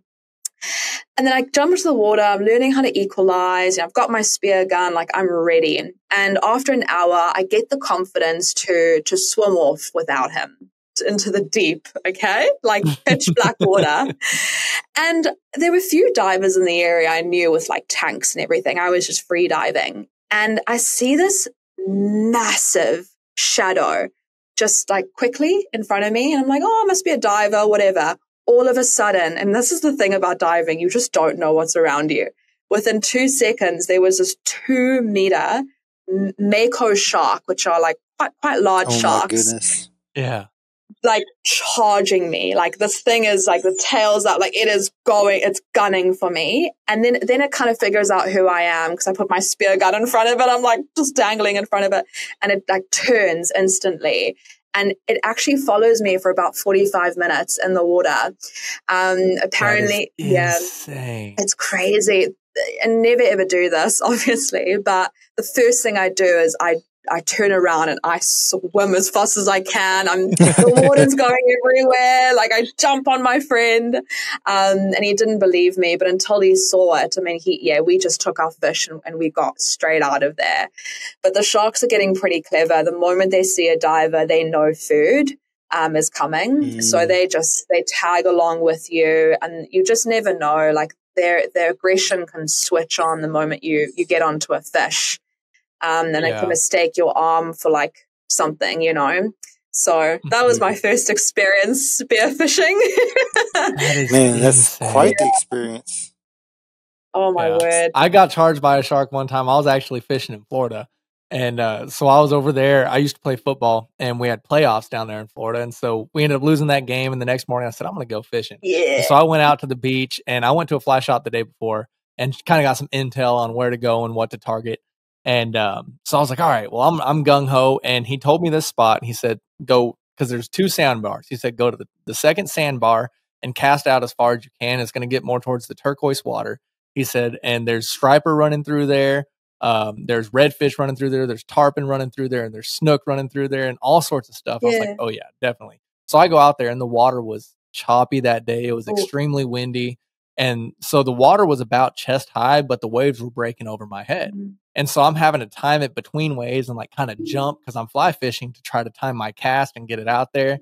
And after about, 30, 45 minutes, I see this shadow off to the right, about 45 degrees, about, 40 feet out. And I see this shadow, and I'm thinking, oh, that's a tarpon. And so I start casting at it, and these waves keep coming, and my feet are coming off the ground and kind of dangling as I'm coming up. And I see it turn towards me, and I'm getting excited because I think I'm going to catch this fish. And then I realize it's a shark, and it just straight towards me. I mean, I've never seen something turn on like that. I mean, it just came straight at me, and I'm hitting it with my fly rod, and I hit it a couple times, and it kind of swims off and scurries off. And I was terrified. I was like 200 yards from the beach too. And so I turn around and I get out of that water, and I was shaking. I was terrified. But it was about 6 feet, close to 2 meters as well. That's insane. But I've got 2 questions here. The fact that you were like literally bashing it and it still kept I don't know how you had the balls for that. And then secondly, fly fishing in ocean water. Is that a thing? It's amazing. Wait, it is a thing. It's a growing thing. No. It is very exciting. I've actually caught a 54-inch redfish on the fly rod in Louisiana. No way. With what kind of flies? Little crab. It looks like a little crab. No way. Yeah. Fly fishing in the salt water is a thing, and it is absolutely amazing. And you obviously have to use bigger hooks for that, eh? Not all the time. There's actually a lot of people that'll fish for bonefish and stuff like that, and they're using pretty small hooks. That is like even for tarpon, like some of the hooks are actually pretty small for those guys too. Yeah. Weird. I don't think I've ever heard of that before. Okay. Yeah, it is a thing that's growing. Actually, if I'm not mistaken, there is a kind of sandworm or something that hatches certain times of year in Florida, and they will use these tiny little hooks with tiny little worm-like flies and catch these massive tarpon on them. No. There's like a week or 2 week long season. No ways. The fact that it is only like 2 weeks long makes it even more enjoyable because you know that I don't know, it's just exciting when something's so not as available and you just want to target that.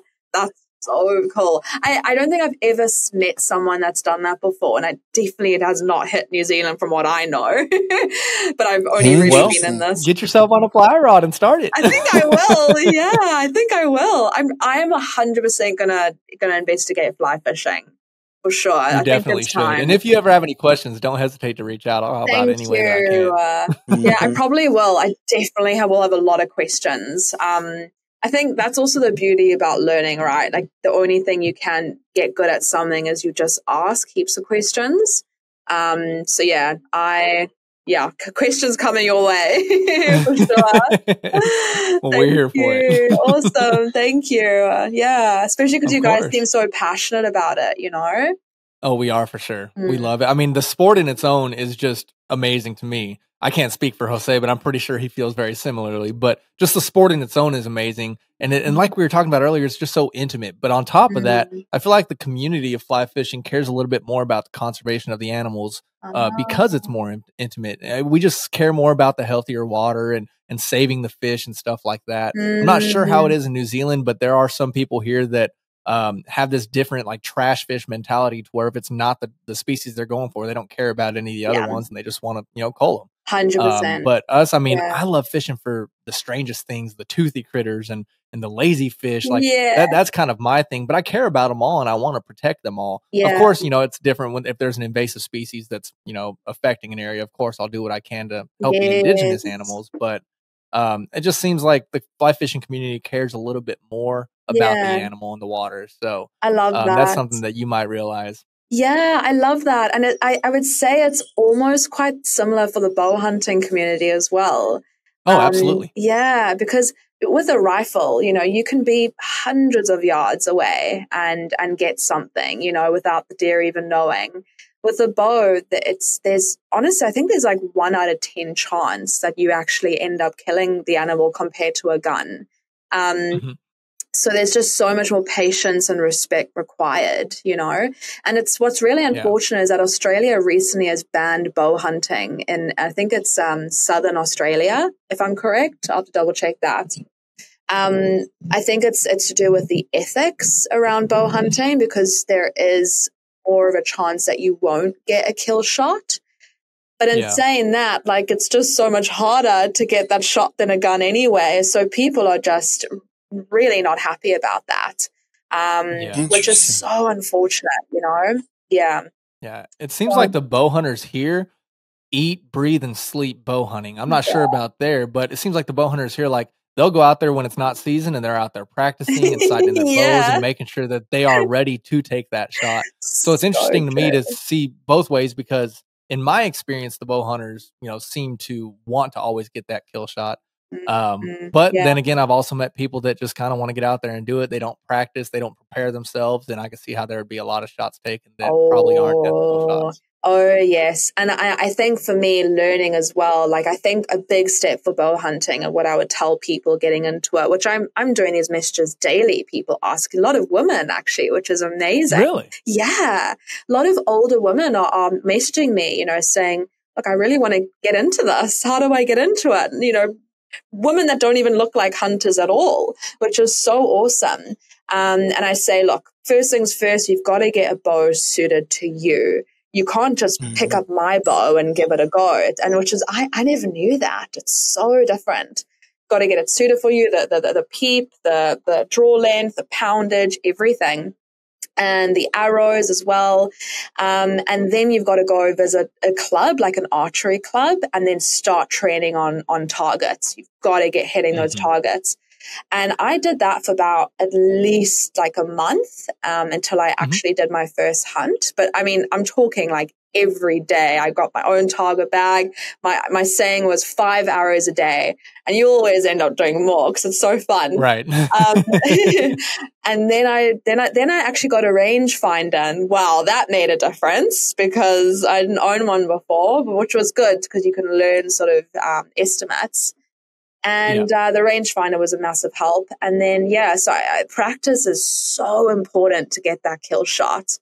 Absolutely. Yeah. I mean, my first hunt ever, there was a goat directly in front of me.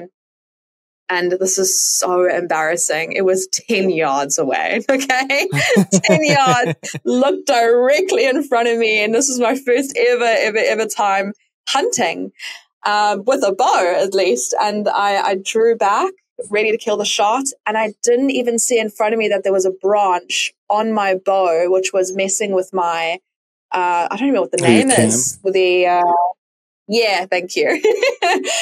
Messing with my cam. And when I took the shot, also I was gripping on it too tightly, which you'll see in half my comments on my images. That's what people are telling me off on, and they're absolutely correct. And when the grip's too tight and the stick was messing with it, it completely put my shot too much to the left. So I missed a 10-yard shot. But that was a lesson, like a massive lesson for me. And then the second time I went hunting, I got that kill after so much more practice. I don't know how people can go hunting without practicing. That's actually not really ethical, I think. It's not, for sure. Agreed. Yeah. That is at least you learned from that first experience, though. Yeah. Oh, yeah. Definitely. Yeah. It's all about learning. Got to go through the bad, eh? Absolutely. So I've actually, I was at a place about 4 hours from here, from where I live, up in the Ozarks, in this part of Arkansas. And I was talking to some guys about bow hunting because I'm not much of an archer myself. I really enjoy it, but I haven't got out and I've only been bow hunting twice and have never harvested anything. Yeah. But I was talking to them about shooting bows because I recently got mine. I haven't shot mine in years. And they actually gave me a tip that may be helpful to you. And they said, whenever you're holding on to your bow, don't hold on with all your fingers, but just hold on with your pointer finger and your thumb. And basically you want the pressure to hold the bow to your hand. And then also that does two separate things. One of them is you're not holding your bow as tight. Yeah. Secondary to that, you're holding it with your fingers out, and it allows the bow to cock ever so slightly, which will stop it from the whenever you shoot. Have you ever had the line come and hit you? Stings. So if you only hold on with your top finger, it slightly cocks it to the side, and it helps with that where you don't have that problem. Interesting. Okay. I've tried that, and I realized that because my bow is so heavy, or at least my arms are too weak, it actually, I can't really hold it properly, so it takes a lot of strength. So what I've started doing is going to gym and training my arms just so I can use my bow and do exactly that. Yeah. So I have heard about that. At least with all my tips, and hold it very lightly, but I haven't heard it with the pointing finger and thumb. I might give that a go. Yeah, thank you. Yeah, try it out. Let me know how it works for you. I will. Yeah, but it's crazy how much strength you need, for just hunting. Even holding a massive rifle, like you really need strength in your arms. Mm-hmm. And it was my first ever hunt that I did that I realized how intensely fit you have to be in the wild. I'm a person that goes to gym every day. I'm a spin class girl fanatic. And my first time hunting, I think I almost died out of unfitness. I have so much respect for hunters because you're carrying your bag of tenting gear, you're carrying your bow or your rifle, and you're hiking and you're searching. You're always staying alert for animals. It's very hard. And then I was like, okay, I need to train harder for this sport. I really do. Gotta have the preparation before the fact. Yeah, exactly. So you mentioned earlier that you haven't got your rifle license. Have you ever done any type of bird hunting or anything like that? Yeah, so it was duck season that just passed a few months ago. And I did try on a few ducks, but they were just too far and there wasn't enough there. So that was my first attempt on birds. But no, I haven't done anything since. Yeah.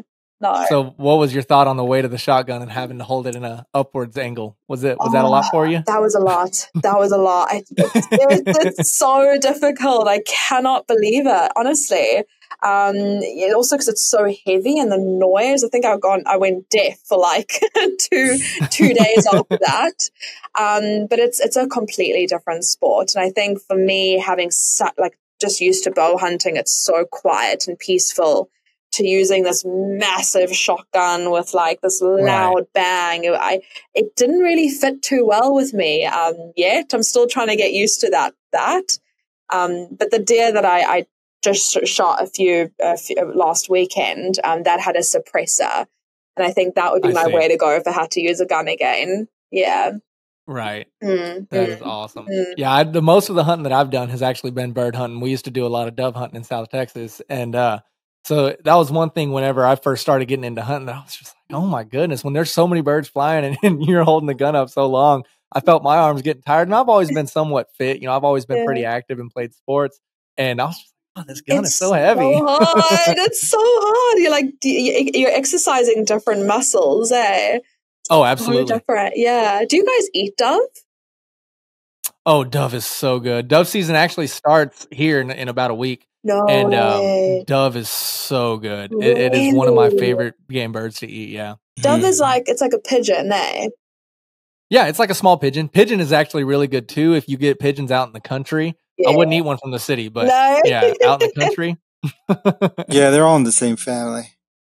Because that would be pretty hard to shoot, especially with them flying. It's such small targets, Oh, they're it's a challenge, but it's definitely fun. It's another thing that you have to it's another thing you have to train for. And so we do what's called skeet shooting, and where they'll throw we call them clay pigeons or clays, and they have machines that throw them, or you can throw them by hand, and you have to lead for sure. So if it's flying, left to right, you want to aim in front of it. If it's flying at you, you want to aim above it. Flying away, you have to aim below it. You have to lead it for sure. It's a whole different game when it comes to hunting, but it is so much fun. That's interesting. Yeah.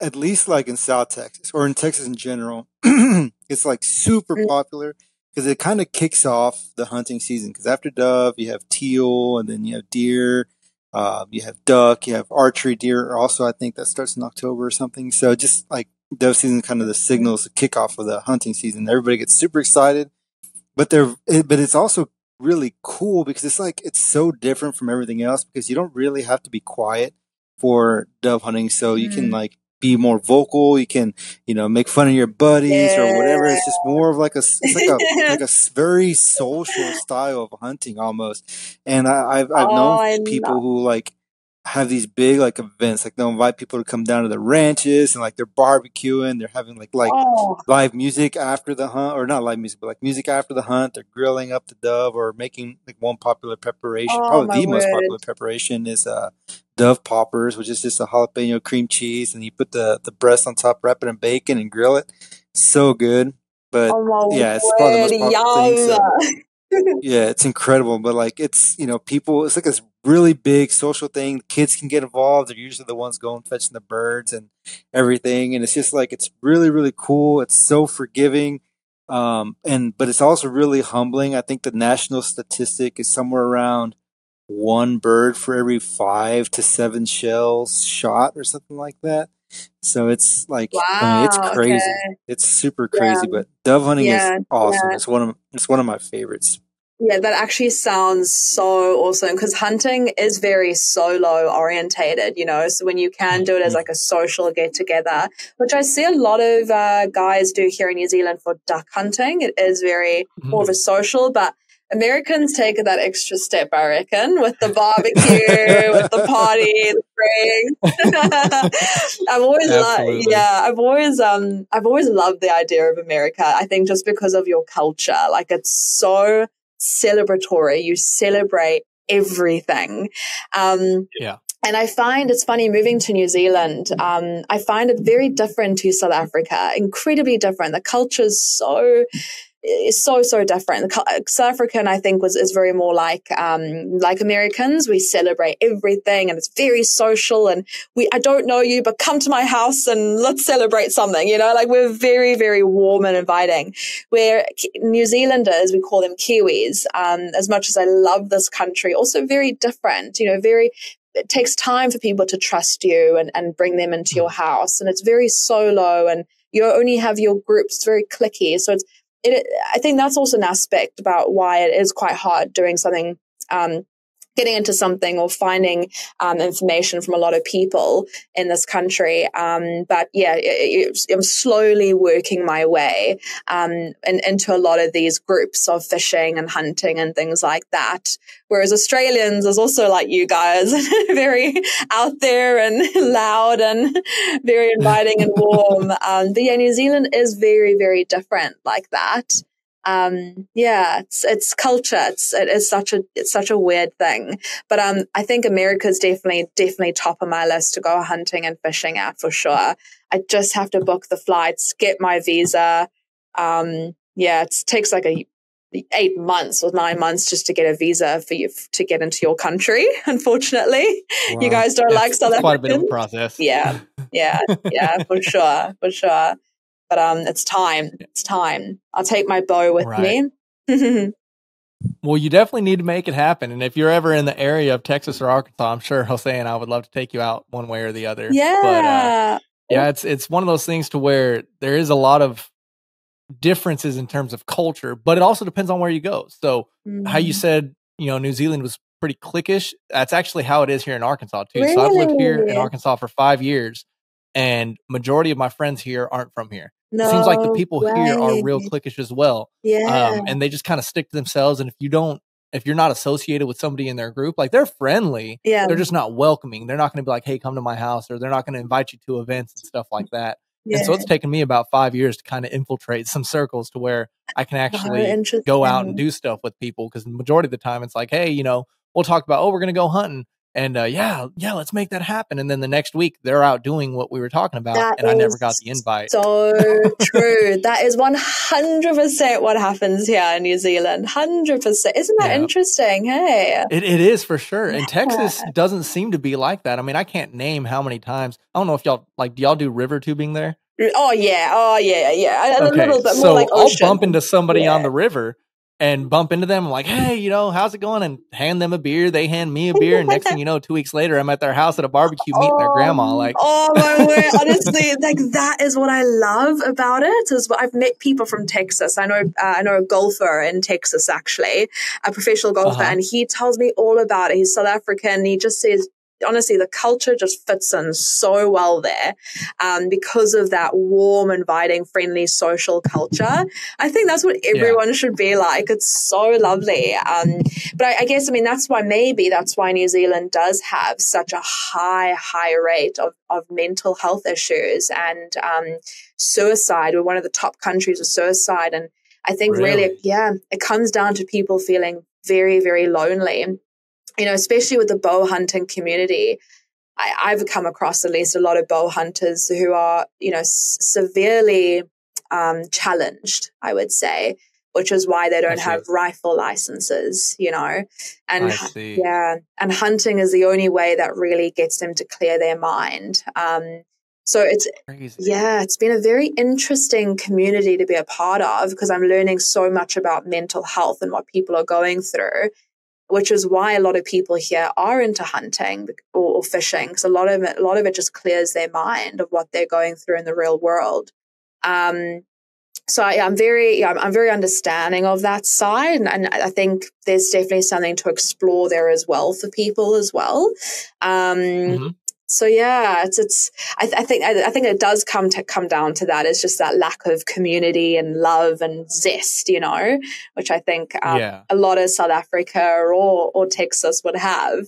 Yeah, that's crazy. I never knew it was like that over there, but I can definitely see that because I haven't like quite got to like suicidal or anything, but I've fallen into dark times from time to time because it feels like I just don't have anybody because I don't have any family here or anything. My now ex-wife was the one that moved us up here, and then we got divorced, and then she moved back to Texas. Oh man! And so it's just me and my daughter up here. I don't have anybody, and so now that I'm finally starting to get into some circles, it's different. But I've kind of fallen into a dark place where it's like I just need to go out and go fishing, and that's one thing about fly fishing is, like Jose was saying, everything is intentional, and it's kind of helped me, clear my mind and get out there to do a little more. But I didn't know that was like a national thing over there in New Zealand where that's a problem. It's such a big problem. There's actually, I came across this the other day. I think we have a Deer Stalkers Association in New Zealand, and it's something I need to actually now be a part of. But they're having an event. I think it's called Mental Health. There's a guy that's in the hunting community called Mental Health something, and he's an advocate for mental health in the hunting community.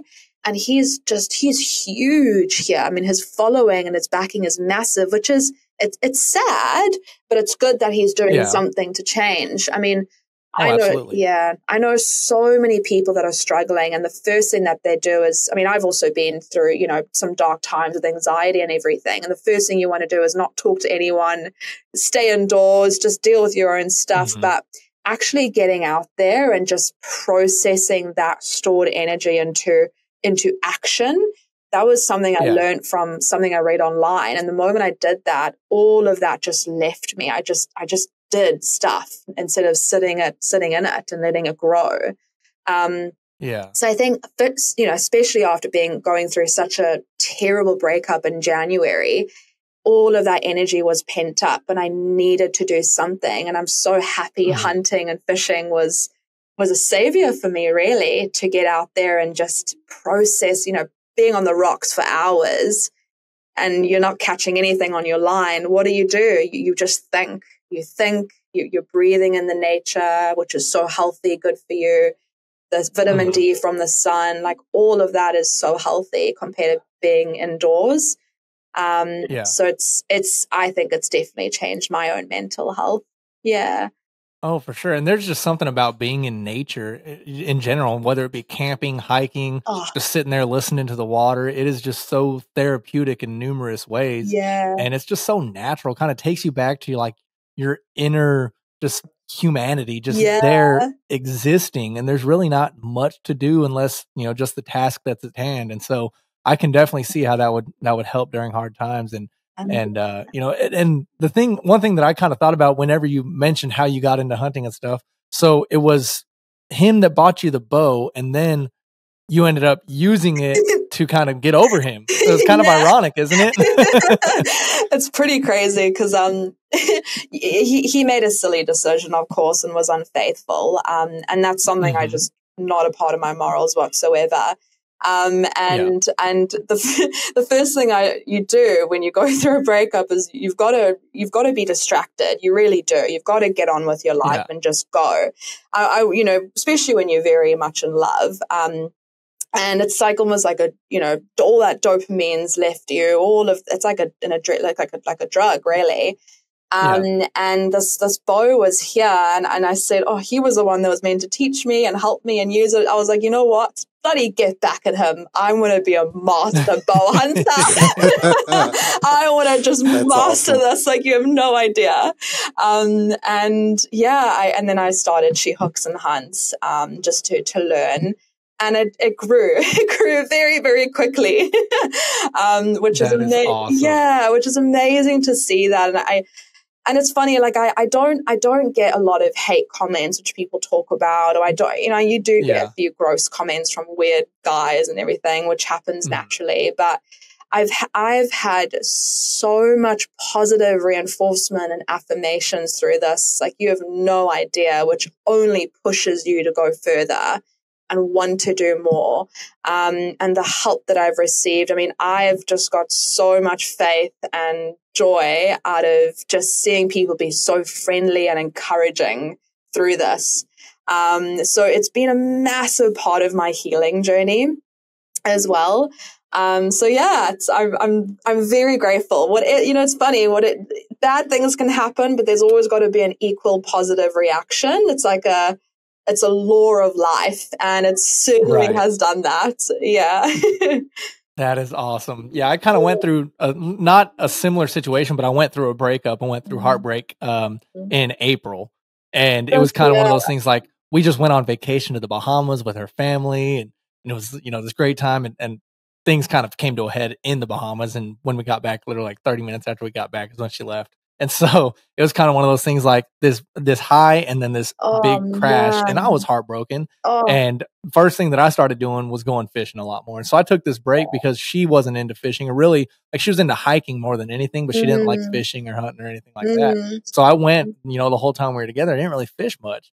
And so the first thing I did is like, I'm going to go and I'm going to do everything that she didn't like. And so similarly, I went out and like not too long after we got back, like it was a couple days after, I caught this massive, like 35-pound carp on the fly, and it was awesome. And then I started just going and fishing a lot more, and I caught like a almost 4-foot gar and just like all sorts of stuff. And it was very similar. Like I was like, I'm going to get back at her because I never got to go fishing when I was with her, and I'm just going fishing all the time now. And just, it helped me, really get over a lot of stuff and started, getting out there a lot more than I had in the previous years. So it was definitely nice and helped me heal. Yeah. And I think it's the best way to do it, right? You make something of that pain, and you just, absolutely. Yeah. Cause I've seen so many people that don't make something of their pain, and it eats them alive. It does, and that's really what leads to the more intense mental health issues and everything. I mean, I've been through a whirlwind of things.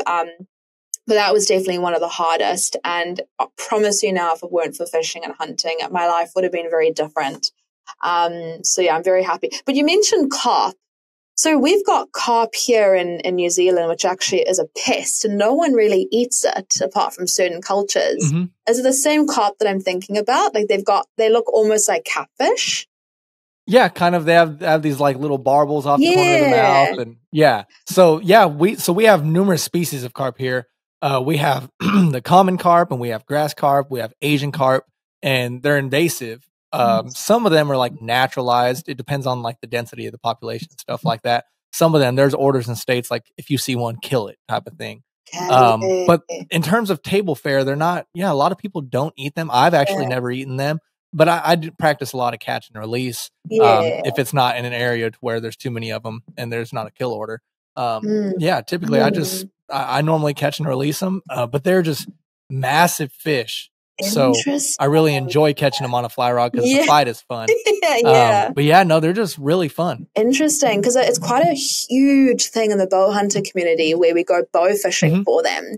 And because they're so oily, they make incredible burley. So you create a burley out of it and then put it at the back of your boat when you're going deep sea fishing. And apparently it attracts like really good fish to the boat because of the oils. So that's my next adventure, is going bow fishing for all the carp here, which are such a pest in New Zealand. So you're doing such a favor for the ecosystems and the rivers. So yeah, I'll be posting that and making a video of that soon. That is awesome. Nice. That's one thing that I never thought about. I mean, because there's a lot of people here that will bow fish them and then they just throw them on the bank and leave them. And I'm real big on like utilizing what you kill. I don't like just killing stuff just because. And there are a lot of bow fishers here. We actually, I think it was like the second episode we ever did on this podcast. We talked about bow fishing. Yeah. And a lot of people they do it because it's fun to do, which I can't deny that, but they just kill them and leave them. And there's a fish here. It's actually an indigenous species, but it's not a game fish, so it's not really regulated, called a red horse sucker. Okay. And they are a blast to catch. They're hard to catch, but they're fun to catch. But they bow fish them here a lot, and they literally just shoot them, take the arrow out, and throw it back in the water and just leave them there. And they'll just decimate populations. And they're indigenous fish. They're from here. But there's no regulations on them, so they do it just because it's fun. And I just don't agree with that. Like, even if you're using it to feed your dogs or something like that, like if you're doing something with it, do it. But to hear that y'all are doing that over there for deep sea fishing, that is awesome. Yeah, it's really awesome. The only thing is, it's so difficult to obviously make the burley because, you know, I've got a city home and, you know, it needs to smell nice and look nice. It's a city home. Like I don't own a farm or whatever. So making burley is quite a fishy, smelly job, you know, so as long as you know someone that can do the burley for you. But I could never just go ahead and kill all these fish and not use it. Like that's so what a waste, you know.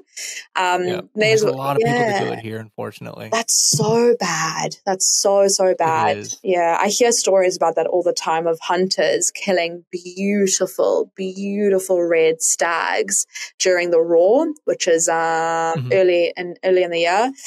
And of course, their antlers are bigger and better than ever. So they just cut the heads off, take the antlers, and the meat's not really the best to eat. So they just leave the whole body just there and like not utilizing it, nothing. I just couldn't do that. Yeah. We have a little bit of that going on here, but we also have some people that will shoot a deer and then they just take the back strap off of it and leave it at that. Like they just get what they think is the best part of the meat and then leave the rest. And to me, that's just very irresponsible. Like, I'm the type, I want to try to use everything. And even like gar. Do y'all have garfish there? I don't know. I haven't heard of it. No. So we have different types of gar here. There's alligator gar, which get like 8 feet long. And they're truly like dinosaurs. They have not evolved much throughout, you know, since they've existed. But they have these massive teeth and just extremely sharp, hundreds of teeth, and they're fun to catch. Yeah. But there's different species. There's alligator gar and spotted gar, short-nosed gar, long-nosed gar, all different kinds of gar. Yeah. And they're a trash fish, and a lot of people, it's another fish that people bow fish and they just kill and leave off to the side. But I've actually heard of some people eating them, and their scales are armored. So they're a very tough fish. And so they're hard to clean, and their skin is like leather with scales on it. It's insane. It's the craziest thing. I want to research. You have to use like clippers, right? You have to use like clippers to get through their skin. Yeah. But I've heard of people taking their meat and processing it like deer meat through a grinder and making like crab patties out of them. And apparently it's really good to eat that way. No way. It's like with the scales and everything. No. They take the skin and the scales, just remove the meat. Yeah. No, I couldn't even imagine, because the scales, they're actually sharp enough that they can cut you. They're like armor. Ways. Yeah. They're a very interesting creature. Interesting. I'm going to research that after this, because I've never heard of that before. Yeah. There's been records of some indigenous cultures that they will actually use the scales as arrowheads for their arrows to hunt with. What the hell? That is crazy. I would be so interested in actually making my own like hunting equipment. Yeah, with just like nature. Yeah, there's this someone sent me this the other day. You can make this bow thing from bamboo, because bamboo is so strong, and actually it can penetrate quite far. There's so many things you can do with just what's around you. I think traveling to Australia and doing like a road trip there and just utilizing what you have on the land, and maybe with like you take one bit of fishing line and just use what you have. I think that would be a really interesting documentary to have. and just live on it. Oh, for sure. So there's all these things I want to do, but I can't just stay on an island by myself. Like, there's no way. So I'd have to bring like, a friend or something. But yeah, that would be really cool. So kind of feeding off of what Jose said about making arrowheads and stuff, I think there's actually other like tribes and stuff that would use the gar scales to make jewelry and stuff like that too. Like, and it is a very interesting, it almost has like this iridescence to it. So it's pretty cool to look at. But yeah, there's many uses, and I'm a firm believer in using everything that you can. So. Absolutely. Yeah, Joy, now we're talking. That's awesome. Yeah. So I try, like, obviously we do that with shells and stuff, but actually from the animals that you can get, like the antlers, like imagine like moose antlers or whatever, to make chandeliers, from them. I've seen those. Those are beautiful. Really awesome. We have some people here in the States that'll go and they'll go shed hunting and find shed antlers, and they'll take them and they'll arrange them to make like a Christmas tree. And so it'll be 8 foot tall and it's just nothing but just antlers all around it. Yeah, it's pretty cool. Okay, that's cool. That's like, they're probably true hunters to have an antler Christmas tree.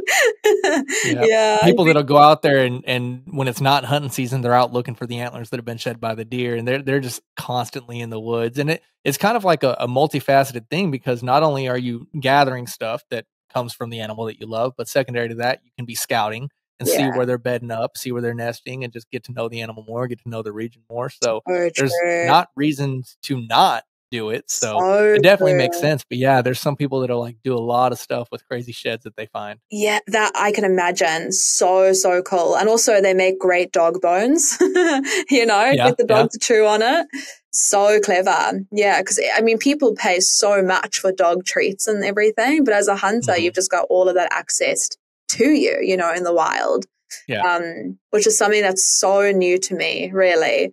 I'm so like 5 months in, and there's so much to explore further, and I'm so excited for the summer coming up, because New Zealand summer is coming up within, next month is our first month of spring. And then it's pure fishing and hunting season with minimal rain, good sun, and I'm excited, super excited. I'm actually getting awesome. So y'all's hunting season is during the summer? So I think it's all year round, mainly. All year round, but I guess it's a lot easier because camping in the snow is not the best. Yeah, and I think it's a lot, having less clothes to carry and less jackets and things like that is just so much easier.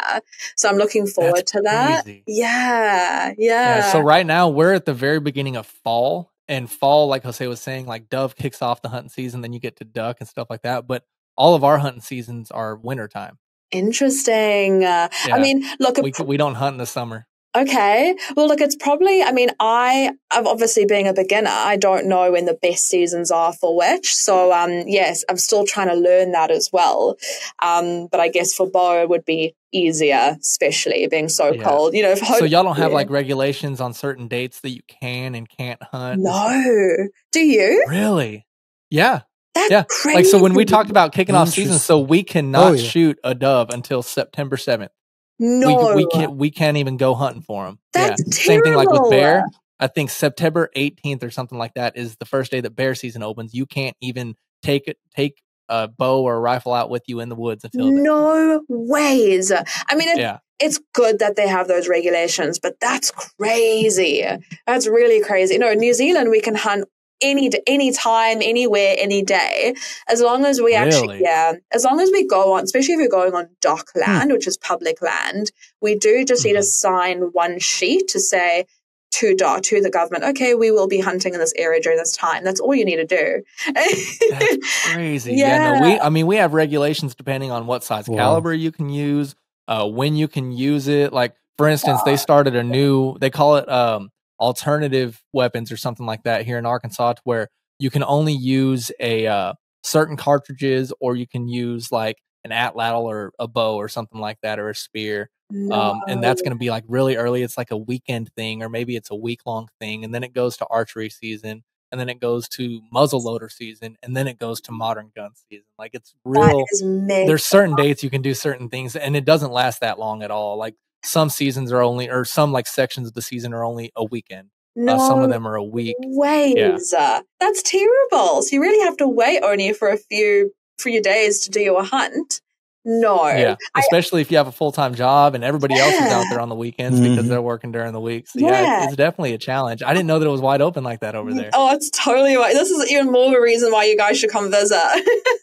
Right. I'm definitely going to make that happen. 100%. 100%. And the good thing is now I've got those connections to some properties and to areas where I know, well, I'm learning to know where the good areas are. Yeah. So, and that's the thing, right? You just got it's who you know in life, not what you know most of the time. Exactly. So when you guys do come over, oh my word, we can definitely plan a really sick hunt on whatever species really you're wanting to target. That would be awesome. Yeah, New Zealand has been on my list to travel for probably 15 years now. I've always wanted to go over there. And now that I'm getting more into fly fishing, I've heard that fly fishing over there is so great. Yes. And then now to hear that there's like far less hunting regulations, like I could definitely do a hunting and fishing trip and go. Like it's definitely moving higher and higher on my list. Yeah, get out like maybe 3 weeks and oh my gosh, this land is your own, get a camper van. Oh, that would be awesome. Yeah, travel. I'm definitely going to have to make that happen. Yeah, definitely do it during summer for sure. Yeah, especially for the when does y'all summer start? So summer so it's the spring, September, October, November. Summer really starts December, January, February, March. Okay. Yeah, so December and January, I am targeting a marlin. I'm targeting my big shark. Like it is happening. And it's so fun because days are longer, the sun sets later. It's really a life, you want to live. I work 9 to 5. So in winter, it gets dark at like 5:36 and that's your day. But now in summer, it will be getting dark at like 8 p.m. So I've got at least 4-hour window to go fishing after work. And I will be getting like a little boat, which is good, very soon. A company has approached me and wanting to sponsor that to me, which is such a blessing, so I'm going to be, that is awesome. Yeah. So I'll be fishing literally every day, every day. That is so cool. Yeah. Well, I'm going to try to plan a time to be there between sometime December and April. Yes, do it. I'll have my boat by then. Let's do it. Awesome. It has been absolutely amazing having you on, and I've learned so much. So if you ever want to hop on again, we would love to have you. It's been a great conversation, and I feel like there's a lot more that we could dive into. Yeah, 100%, guys. You guys are amazing. Yes, absolutely. It has been a blast. Thank you so much for spending your time with us today. Of course. Thanks, guys. Thank you. Let's definitely do it again. Awesome. Well, thank you. For sure. And for those of y'all that are watching, thank y'all for making it to the end, and we will catch y'all next time. This has been Wildlife Outdoors. Thanks for listening. Follow us on Facebook at Wildlife Outdoors and on Instagram at wild.life.outdoors. Let's go live life on the wild side.